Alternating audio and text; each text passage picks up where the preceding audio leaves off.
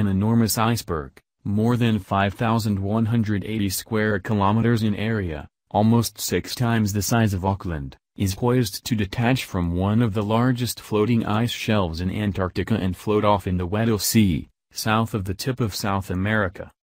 Scientists have been expecting the break from the Larsen Sea ice shelf, monitoring the progress of a crack that extended to more than 160 kilometers long in recent months. The latest update from scientists with NASA and the University of California, Irvine found that only 4.8 kilometers of ice connect the impending iceberg to the larger shelf.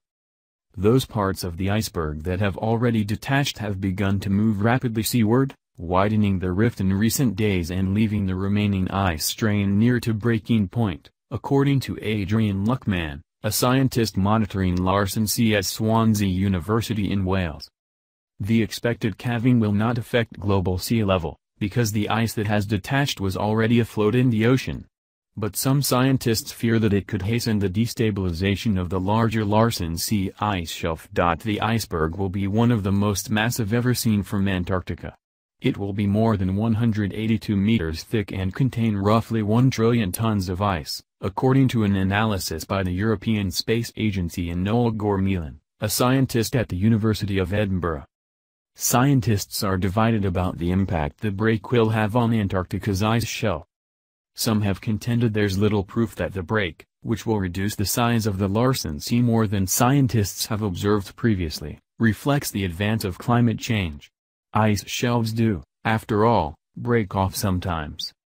We do not need to press the panic button for Larsen Sea. Large calving events such as this are normal processes of a healthy ice sheet, ones that have occurred for decades, centuries, millennia, on cycles that are much longer than a human or satellite lifetime, Helena Manna-Fricker, an Antarctic scientist at the Scripps Institution of Oceanography, wrote recently.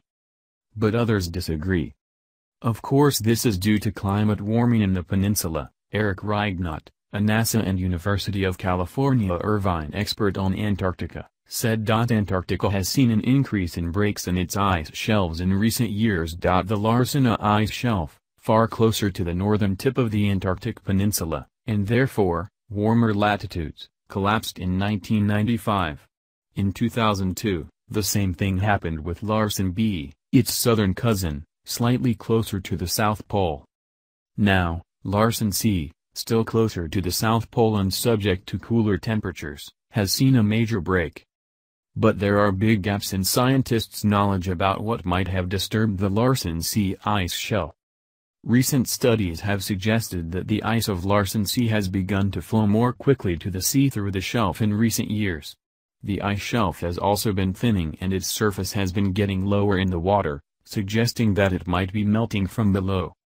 But Fricker presented data to suggest that the ice shelf has since begun to thicken again. Yes, I agree. Larsen C is next in line southwards after Larsen A and B, Fricker said. However, there is actually no research showing that Larsen C is getting thinner and flowing faster.